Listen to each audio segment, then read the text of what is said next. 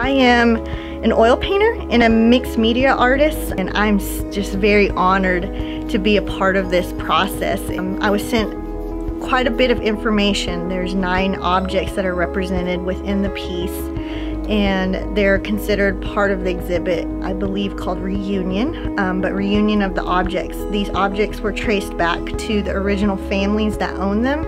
So in my piece, a 10-foot by 2-foot painting, which is one of the largest I've done so far to this date, I used those objects and borrowed like symbols from them. They also gave me the color palette for the galleries, so it could match through there.